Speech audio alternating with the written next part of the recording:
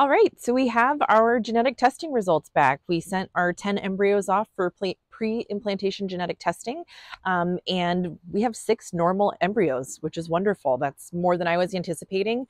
Statistically, at age, well, I was 34 when we harvested the eggs. At least 40% of your eggs are going to be abnormal, so that added right up to kind of what we thought.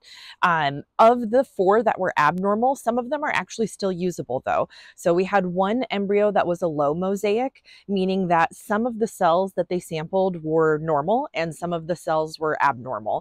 And with a low mosaic, that means the majority of the cells were actually normal, so euploid and not an abnormal number of chromosomes. The second abnormal embryo was a high mosaic. So again, some normal, some abnormal cells, but mostly abnormal cells, or not euploid cells. Euploid just meaning the correct number of chromosomes. But the nurse said sometimes they will transfer high mosaic embryos, and sometimes you do get a healthy baby. So that is still one that could potentially be used. Hopefully, though, we don't need to.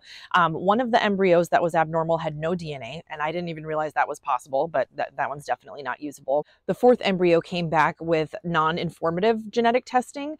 And to me, that just means that something didn't go right with the biopsy, because they said they could potentially rebiopsy that embryo. But again, hopefully we don't need to. We have 6 genetically normal embryos, which is wonderful. The nurse told me, actually, she called me at the end of the day and she was like, "You have the best numbers out of everyone I called today." So I will let you guys know once we have a transfer date. The nurse also set me up for a follow-up appointment with our doctor, which is going to be on August 23rd. And actually, when they had called to schedule that appointment, they had said they were booked out until September 8th. And then with my work schedule, it was looking more like September 13th. And I was like, ugh, that's a month away. You're really going to make me wait a month? And she said, well, let me see what I can do. And then she said, well, I can get you in on the 23rd at noon. So I suspect that's over my doctor's lunchtime. So I super appreciate that. That's really nice of them. So if you're new, my name is Jess. I'm a certified nurse midwife, and I'm an infertility mom on an IVF journey. We're getting ready for frozen embryo transfer. Hopefully that will be at the end of September. But if you want to follow along on my IVF journey, or if you want to learn more about infertility, recurrent pregnancy loss, and pregnancy after 35, then go ahead and like, subscribe, turn on the notification bell, and I will see you guys in the next video.